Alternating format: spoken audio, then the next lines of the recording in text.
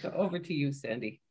Okay, well, let's just take a few moments and we'll just start with a moment of prayer. God, we gather before you in difficult times. We gather in times of division. We open our hearts to you in prayer. We pray for the people of Ukraine. We pray for their turmoil, their struggles, this moment of tragedy and crisis. We pray that we will hear their cries and do what we can. We pray for the people of Russia struggling to make sense of what's going on. We pray for the folly of leaders fearful of the future who try to change what they cannot no longer understand. When we talk of leadership, oh God, open our hearts to your vision of leadership, which is to serve. Amen.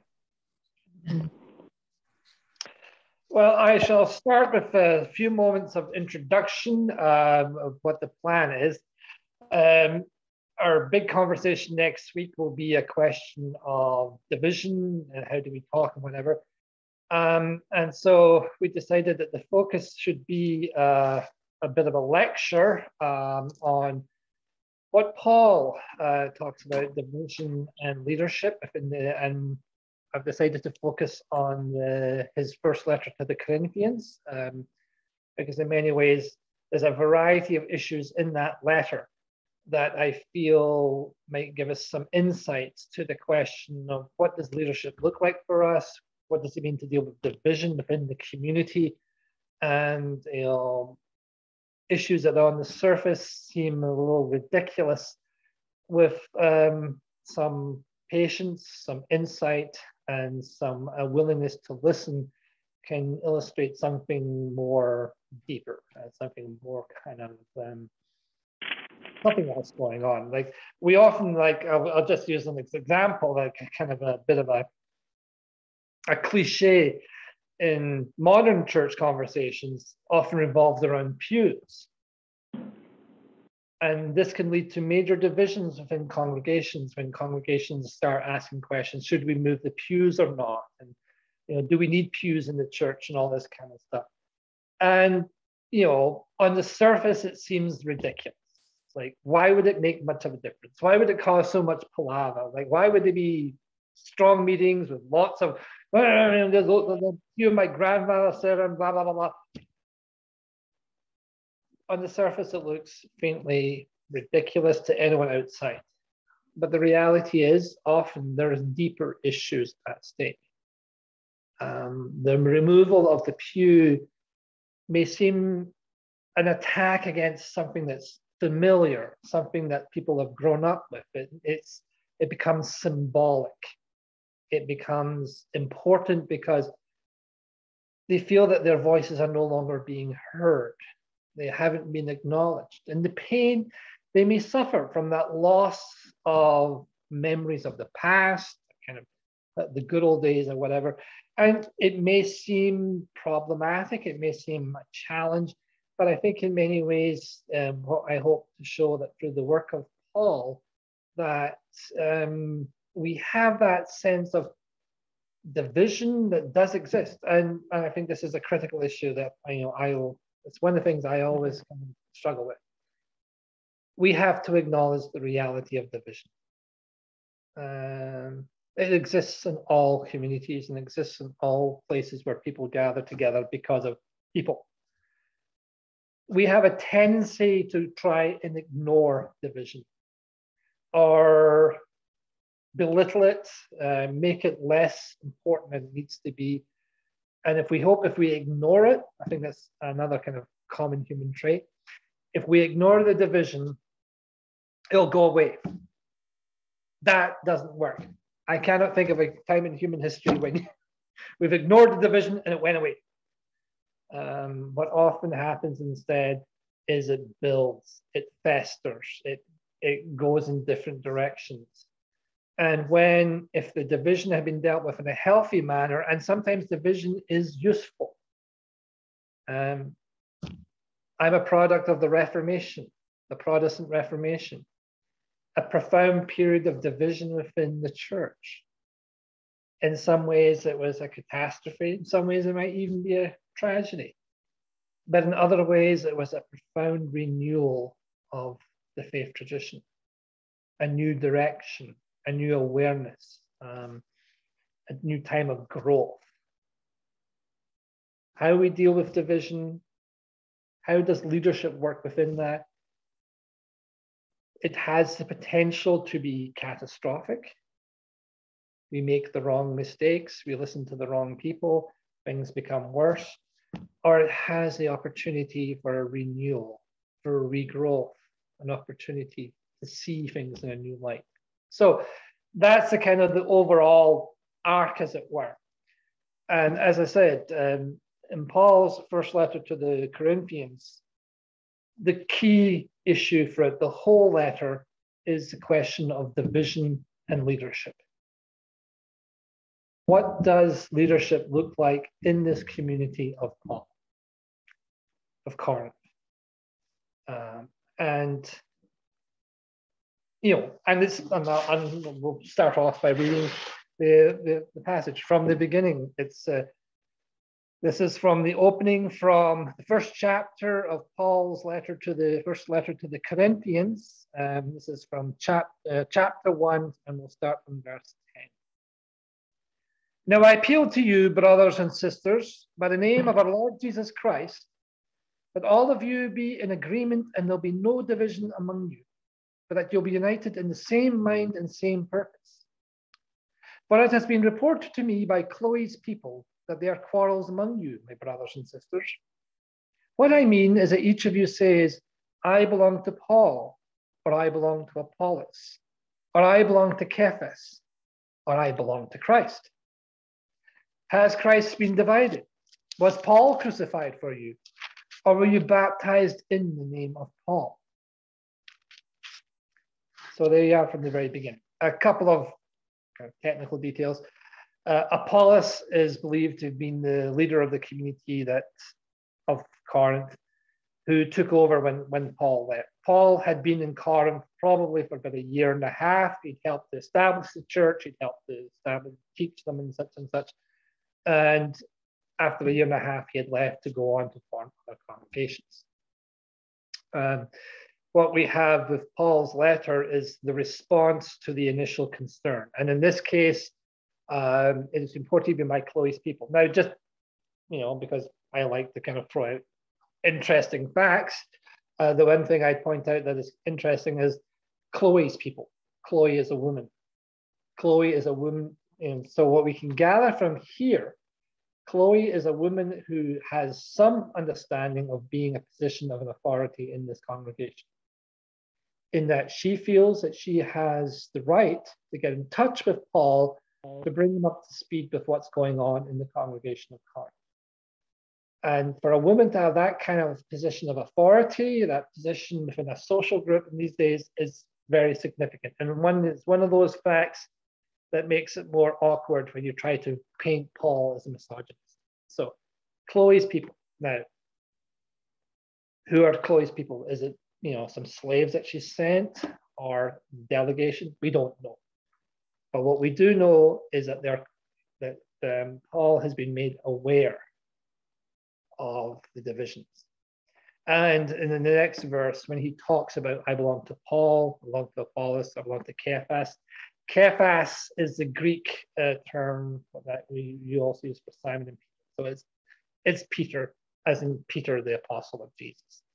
The background there is that there were tensions between the leadership of Paul and the leadership of Cephas, Paul and Peter.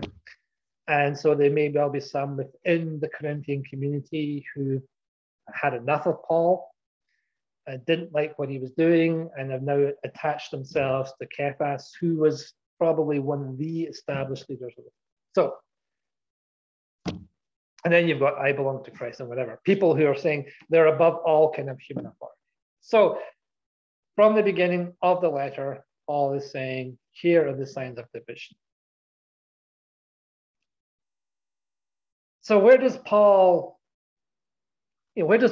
authority come from?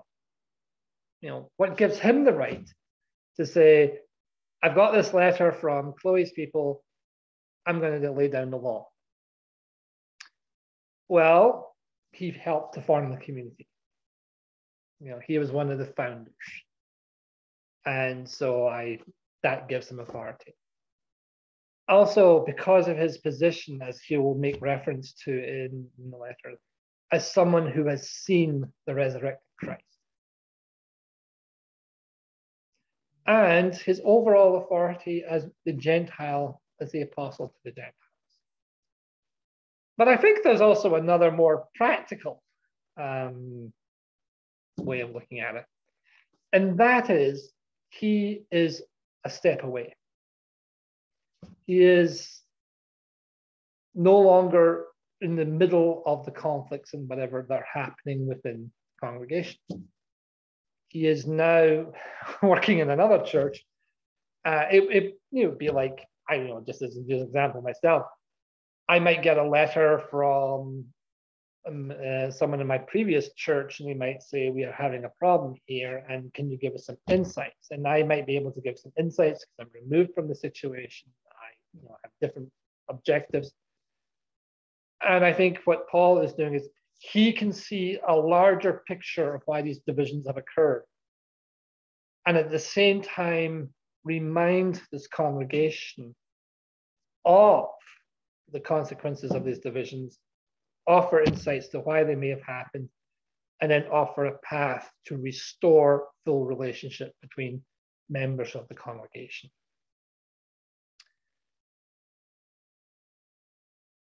This is not a healthy community.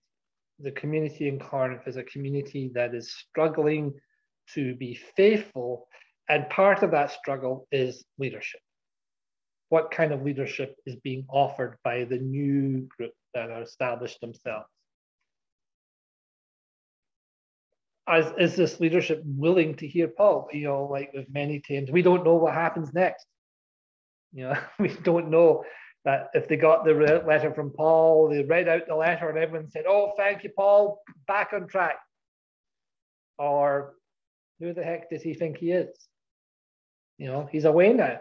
This is no longer his problem. He doesn't know what's going on. He doesn't know what Apollos has to deal with. And he doesn't know what Cephas has to offer. He's away off in Galatia and Ephesus having away all the time. And then he comes back and tells us what to do. Who the heck is he? Part of the context is the question of what world are these people living in? What does leadership look like in the world of Paul in Corinth? And what does division in a community look like then? In many of these communities, power was hierarchical, male-centered, male-focused, and often a reflection of status, wealth, and power. Sometimes it could also be reflected in a sense of an awareness of gifts. What kind of gifts for leadership do I have? Or probably more importantly, what kind of gifts do I think I have? Because one of the realities of human leadership is some people think there are way more blessed with gifts of leadership than there really are, but have somehow ended up in a position of leadership. And we could rattle up all the examples until kingdom come. How much of the divisions within the community of Corinth are a consequence of the tensions between the hope of the kingdom of God and the reality of the world, of the Roman Hellenistic world of Corinth? This is a world where leaders expect to be treated as people of authority with the mindset that they are due deference from the people around them.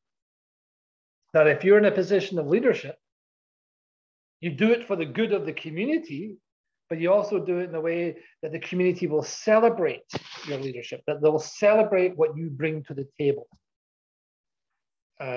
Many cities of the Roman world, and Corinth would certainly be no stranger to this.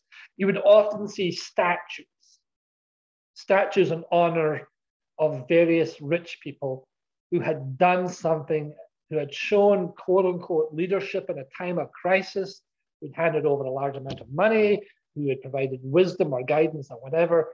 and after that event had been given a statue and a pat on the head and said, "You're off." And this is a common practice. And so for many, and so for the emerging leaders in Corinth, there would be those who would have that same mindset, that they would say to themselves, "I am a leader. I have been blessed with gifts from God. I have the gift of healing, the gift of preaching, the gift of discerning. I should be in a position of authority and recognized as such." And this is something that will happen later. This is something that we'll see in the so-called pastoral letters written to Titus and Timothy, where that is what does happen.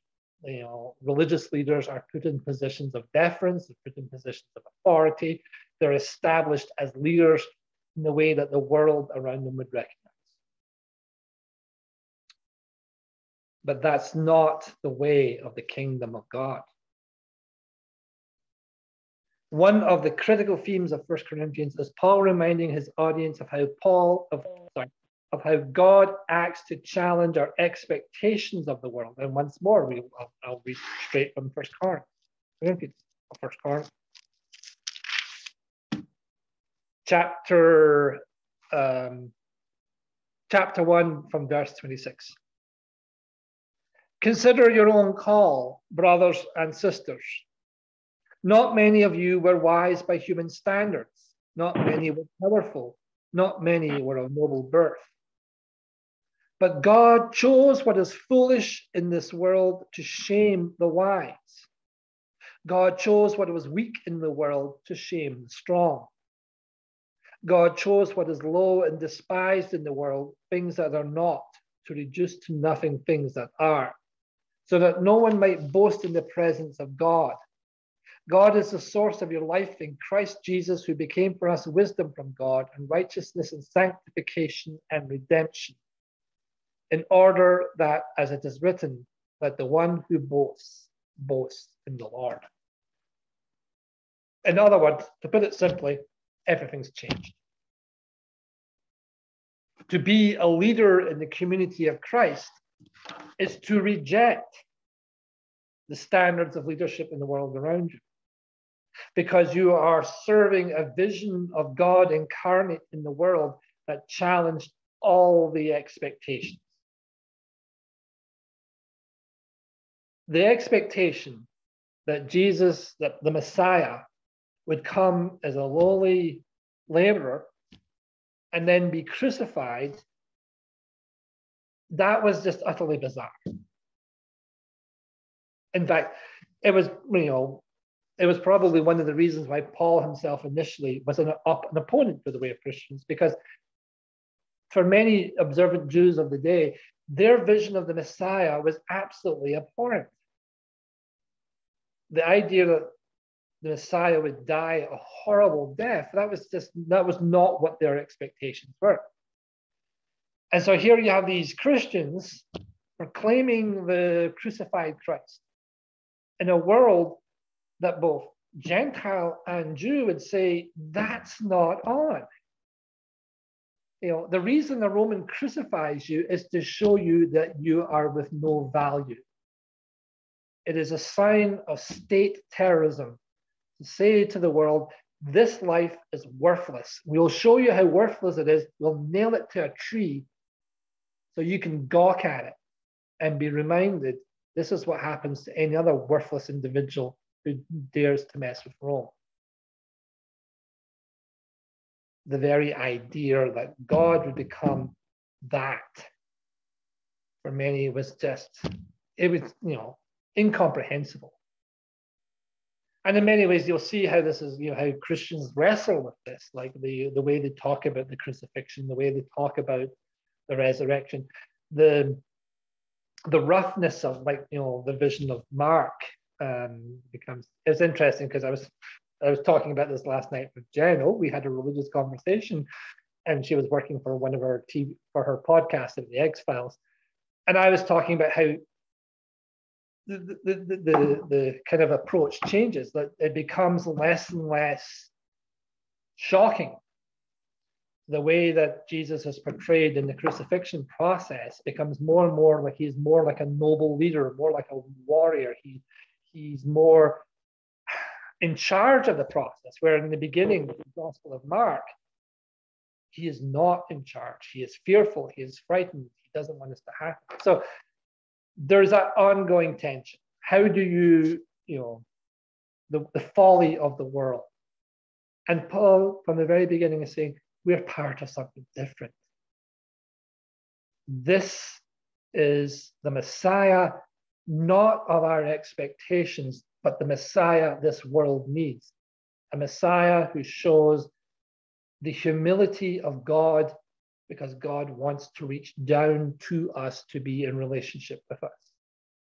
That instead of overwhelming us with great power and majesty, God will challenge our expectations of what power and majesty look like. So we'll move on to a specific example of leadership in a community. Chapter 8, one of my greatest challenges when it comes to Pauline theology. Now, considering food sacrificed to idols, we know that all of us possess knowledge. Knowledge puffs up, but love builds up. Anyone who claims to know something does not yet have the necessary knowledge, but someone who loves God is known by him. Hence, as to the eating of food offered to idols, we know that no idol in the world really exists, and there is no God but one. Indeed, even though there may be so-called gods in heaven or earth, as in fact there are many gods and many lords, yet for us there is only one God, the Father, from whom all are all things, and for whom exist, and for one Lord Jesus Christ, through whom all things through whom exist. It is not everyone, however, who has this knowledge. Since some have become so accustomed to idols until now, they still think of the food they eat as food offered to an idol, and their conscience being weak is defiled. Food will not bring us close to God. We are no worse off if we do not eat, and no better off if we do. But take care that this liberty of yours does not somehow become a stumbling block to the weak.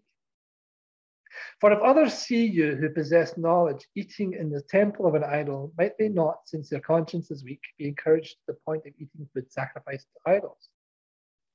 So by your knowledge, those weak believers for whom Christ died are destroyed. But when you thus sin against members of your family and wound their conscience when it is weak, you sin against Christ. Therefore, if food is a cause for their failing, I will never eat meat, so that I may not cause one of them to fall. So what's going on here? Leadership. Leadership of the kingdom of God, as opposed to leadership of the world. I think I mentioned before, but I'm very quick. Most meat in the cities of the Hellenistic world came from temples. But when animals were sacrificed to the gods, and this is also true in temple Judaism at the same time as well, the gods didn't get much. They got the smoke wafting up, the smell, the aroma of the burning meat. They got some innards and whatever, but the meat itself was sold by the temples and then was handed over to butchers and whatever. That's kind of the main source of meat. Meat was not something that was eaten much of. Most protein in the world came from beans, from legumes, cheese, and other dairy products. Meat was a bit of a treat. It was a barbecue, that's maybe one of the best ways of looking at it. But it was dedicated to a pagan god. So if you were in Corinth and you wanted meat, it was probably dedicated to one of the Greek gods of the city. So it'll be Apollo, Aphrodite, or maybe a ruler cult or whatever. It doesn't make any sense. Now, what we hear in this letter is that there are some who now say, and I was going to say in the past, for Jews to eat this meat would be a defilement. The only meat they could eat with either meat that they had bought from the temple or meat that they had, harvested themselves or whatever, that had not been in any way involved with any of the religious rites.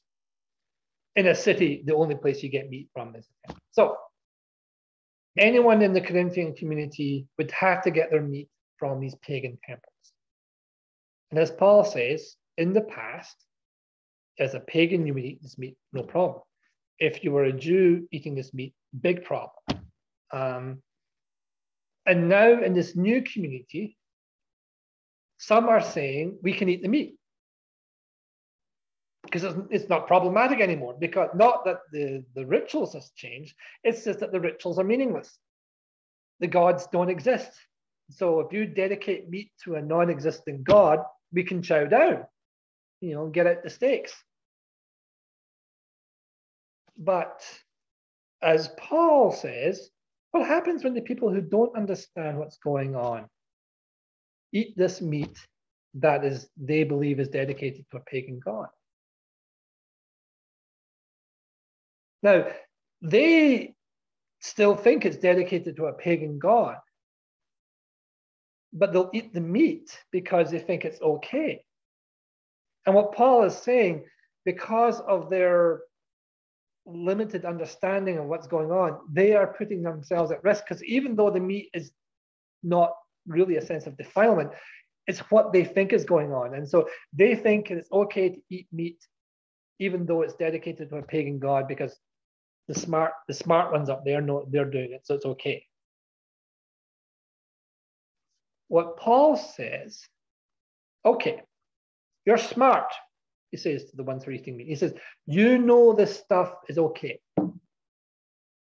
But since you're in a position of having more knowledge, more wisdom, a position of leadership within this community,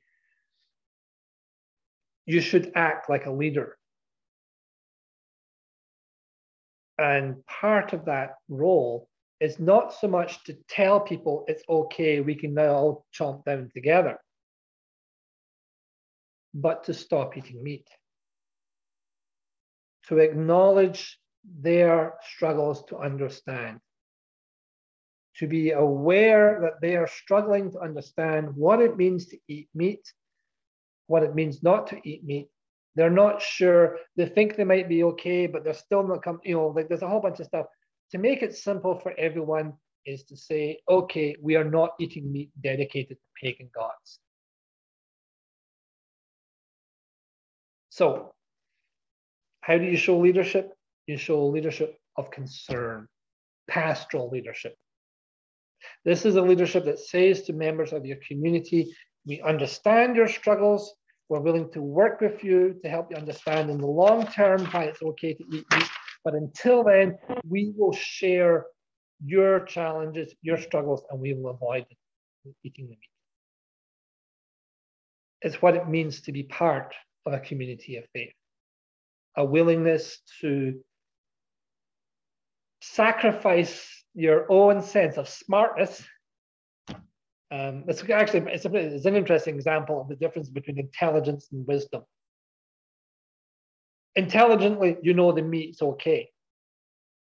But with wisdom, to serve the needs of the community, you say, I will not eat the meat until they have reached the same level. So it's like one of these divisions caused in the community by some people thinking they're smarter than others. And at the end of the day, as I said, it may well be a sign of intelligence, but it's not really much of a sign of wisdom to just kind of plow ahead and think, because this is an ongoing theme. There's other examples of this. There's some even much more racier examples in this letter. Like apparently some people were deciding that, all the old rules were about, proper sexual behavior were all up for grabs. Like you could get up to all kinds of shenanigans. This is kind of one of the more tamer ones.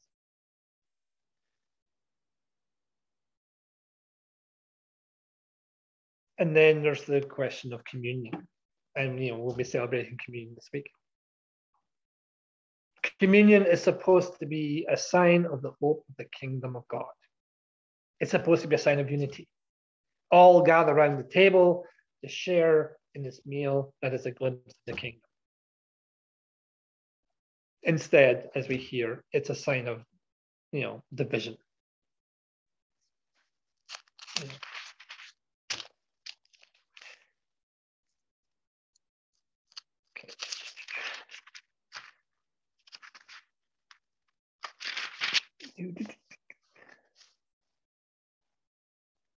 Here, as Paul says in chapter 11, verses 17.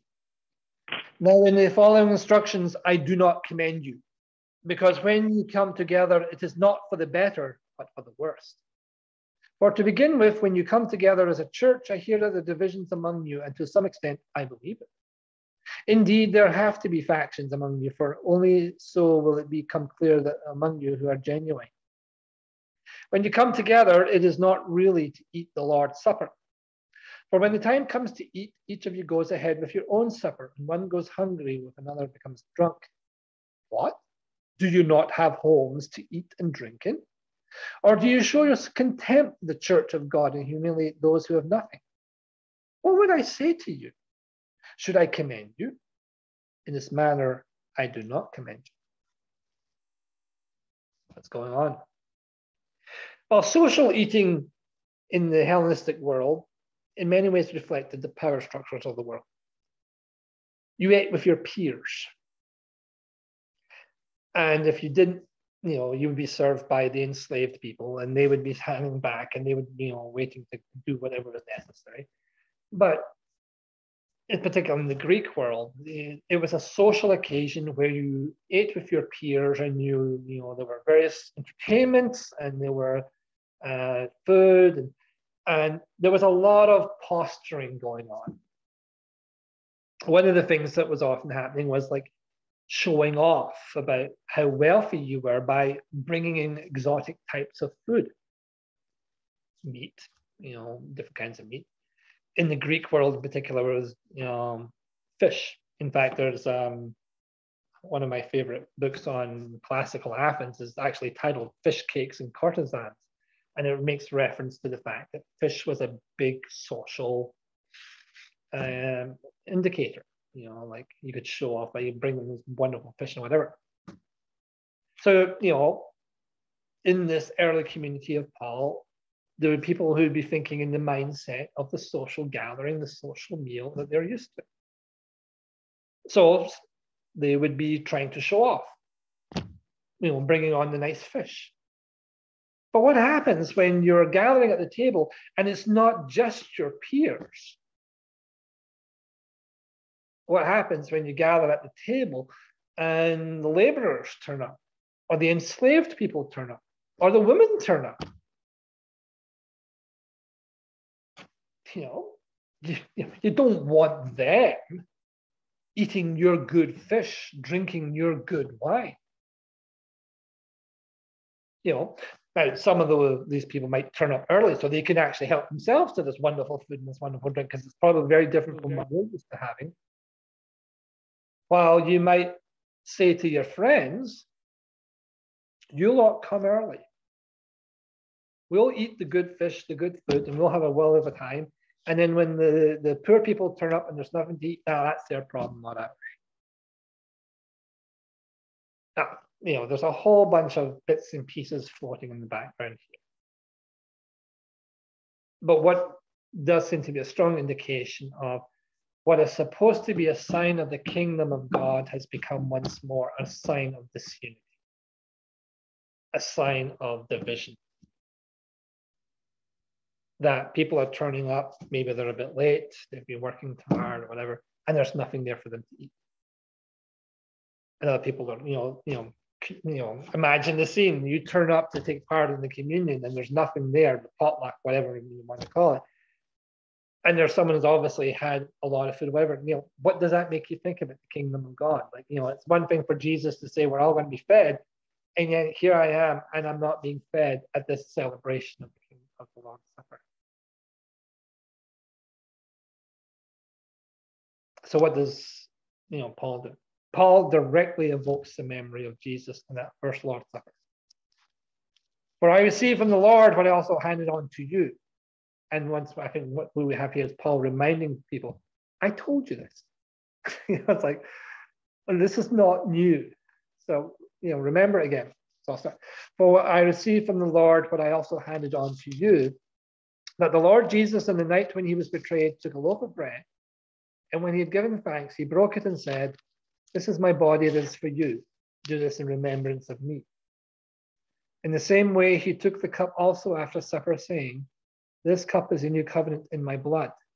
Do this as often as you drink it in remembrance of me. For as often as you eat the bread and drink the cup, you proclaim the Lord's death until he comes." And then Paul talks about some of the anecdotes he's heard that people are getting sick and all this kind of stuff. So what do we have is a reminder from Paul. And, these meals are not, it seems that these were just, potlucks, maybe it's kind of, the official communion that they have become, these words of institution. But I think what Paul is trying to stress to the people, if you're going to lead, to be part of a community, we're doing this in Jesus' name. We need to be reminded of what Jesus himself said and did. What is supposed to happen when the community gathers around the table to break bread together. That the elements are bread and the wine. Those are kind of the focal points. And we go from this kind of vision of communion into chapter 12, where Paul talks about the spiritual gifts. And this is a wonderful chapter in that in many ways, what Paul is doing is he encapsulates the whole point of being part of the body of Christ, that everyone has contributions to offer. Now, in the world of Paul, in the world of Jesus, yes, the elites will tell you, yes, you need peasants. Someone's got to grow the food. Someone's got to make sure we don't starve. Someone's got to be exploited so we have a little bit of tax money to kind of buy ourselves some nice things. But they're not going to celebrate that. That's just the natural order of things as far as they're concerned. That they, as leaders, because of their leading hard work, are entitled to exploit everyone else.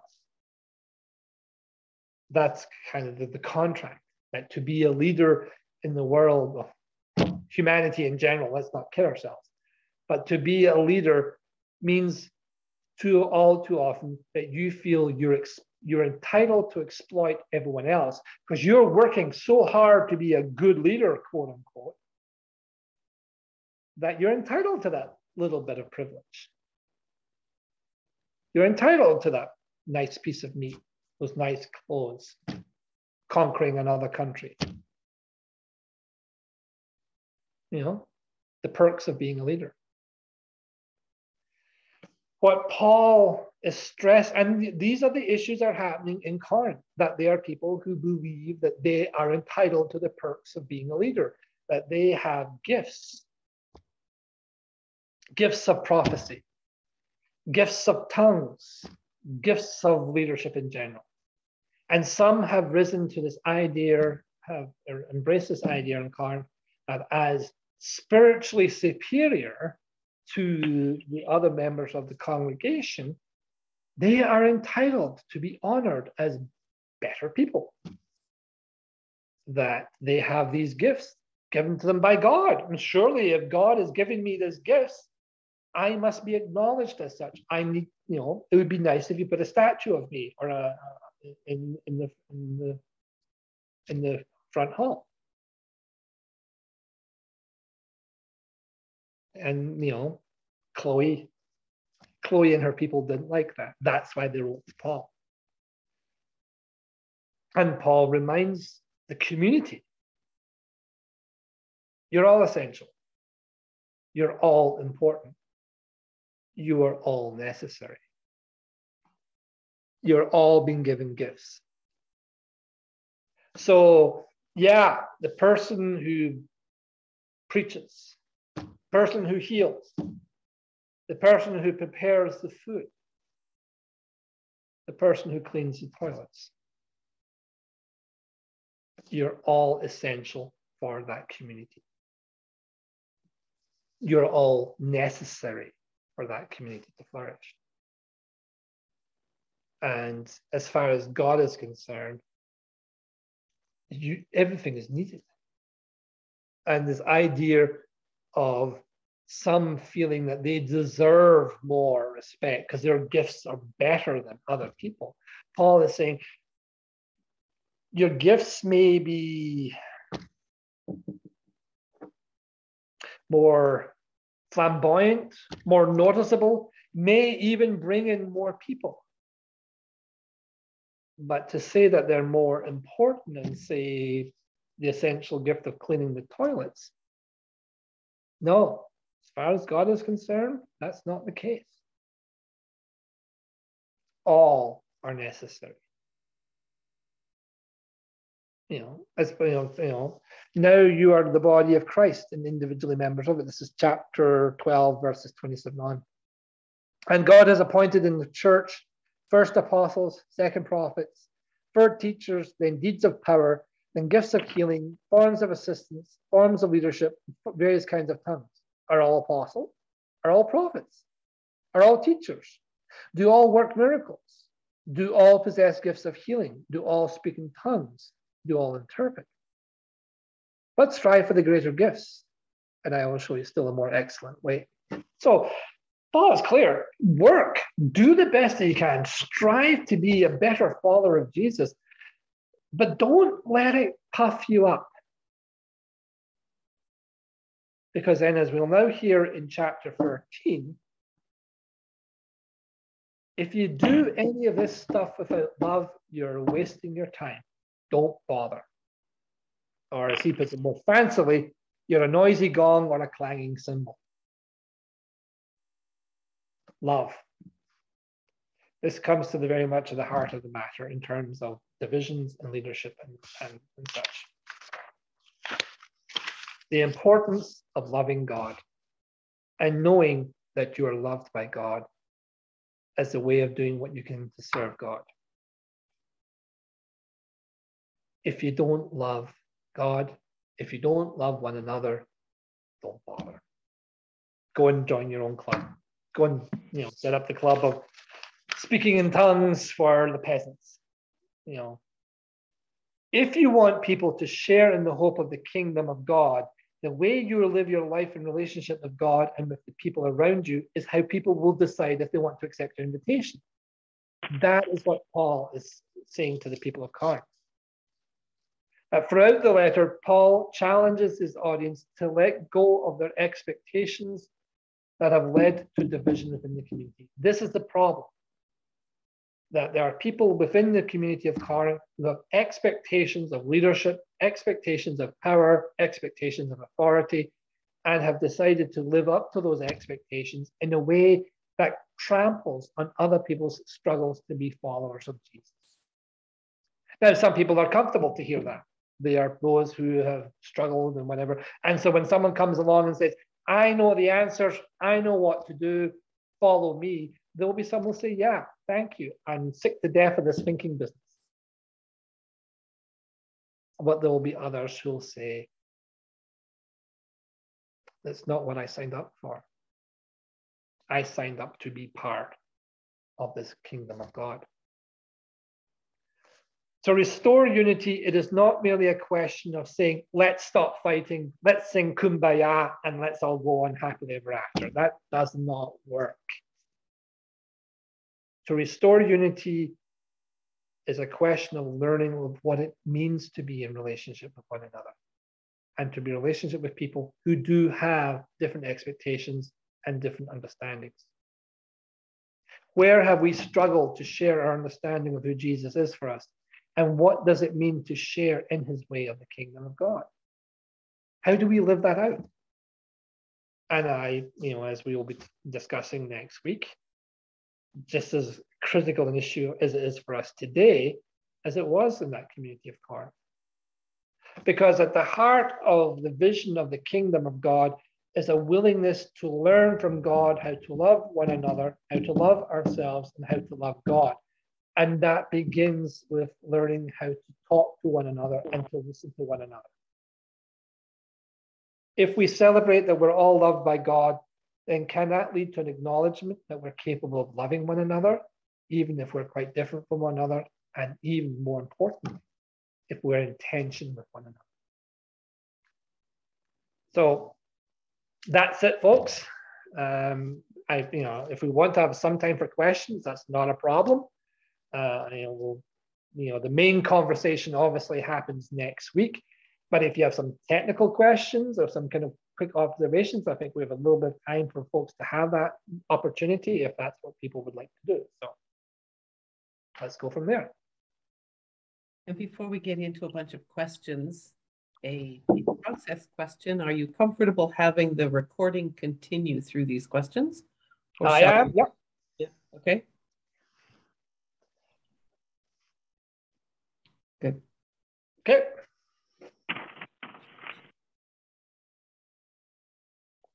I'll say something then. Can you hear me? Yes. Yeah. Okay, I had to read you. Okay. So what sort of questions are we going to just like? What is the nature of the questions regarding our congregation? Like, what's the angle we're taking on this? Well, as you know, from my understanding, what we're hoping to do next week is talk about how do we live in a divided world. Okay, well, that's what I want to know. Like, give me some like leading questions there. Okay. Well, like for example, how do we deal with the divisions caused by COVID-19? How do we listen to people who have adhered to ways of understanding that to us make no sense? Like, how do we talk to an anti-vaxxer? Those kind of divisions. Economic divisions, like how do we live in a world where we have such profound income inequality, it just boggles the mind that the Molotov cocktails haven't come out yet. I probably shouldn't say that out loud. But there are so many divisions within our society. How do we respond to the fact that many of those divisions are artificially created? That they are internet farms, as I think there was one term they used, of Russians who deliberately send out misinformation to create division in our society. And how do you explain to other people that you have been lied to? What are tools for that conversation? Like, you can't, and I certainly know this for a fact, you can't just say to someone, the Russians are lying to you. It's like, because often people identify themselves with those divisions. And that's one of the challenges we face. And I'll offer myself as an example. I grew up in a culture where there were profound religious divisions that people identified themselves with those divisions with no bloody clue what those divisions actually meant. I am a Protestant. Okay, explain to me justification for faith. I have no idea what you're talking about. But I'm a Protestant. It's core part of the theology. And yet, because your culture has created that division, because your understanding has created it. And so those are the kind of things we're going to be looking at. Like, how do divisions... Yeah. No, I think that I would enjoy that kind of connections because we've got lots to draw from in recent days. Yeah. But also, just the other question, again, pardon my ignorance on the whole Bible stuff, but if this is some kind of division time, how many years after Jesus's death was this? Like, what are we talking about here? Like 20 years, 30 years tops. Like, we're not like hundreds or anything. We're like, like already these people were sort of dividing or whatever. Okay. I'll keep this short. Well, try to, because it's a huge topic. But one of the things that we're now beginning to realize through biblical scholarship and gospel scholarship is the division of, there were so many profound divisions of how people understood who Jesus was. That there were many who at that time did not believe in the relevance of the crucifixion. Mm-hmm. There were many Christians who said that it's the teachings that are relevant. The crucifixion is not so relevant. There are others who the crucifixion was the be all and end all. What the Gospels do is they bring many of its strands together, with the focal point still being the crucifixion, but even then they represent the divisions within the early Christian community. The Gospel of Matthew represents the Jewish Christian tradition. The Luke tradition is more closer to the Gentiles, and I would suggest that the Gospel of John represents more the Gnostic. So you already have these divisions. But these divisions, because it is believed that one of the things that was going on is that there were people who were joining these early Christian communities who were looking for a way of importance within their community at large. Mm-hmm. And as the Christian communities were new and emerging, some did see this as a position, particularly women, interestingly enough, that women saw themselves as in being able to have a position of power, a position of authority that they didn't have elsewhere in the world. And so, that's, division is quick. And Paul is one of the critical voices that leads to a profound division within the Christian community. It is thanks to Paul that Christianity pivots towards the Gentiles and the Romans. He represents a fundamental kind of division between those Christians who very much saw themselves as part of the Jewish tradition represented by Jesus' brother, and it is Paul who takes it in a completely different direction. And so, divisions there it's there from the very beginning, because part of the problem is people. When Moses talked about God and this, when God and Moses talked about stiff-necked people, that's part of the deal. People will argue. How do you, and I think one of the questions that we will hopefully explore is, how do you accept that division is a reality in such a way that it won't tear you apart?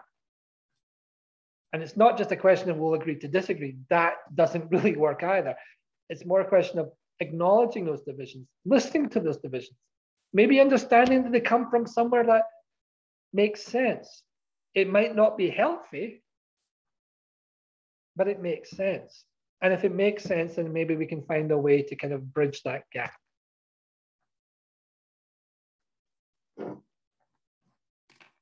Oh, okay. So dealing with human nature and people are people then and now, I guess is what you're saying. Yeah. Okay, good.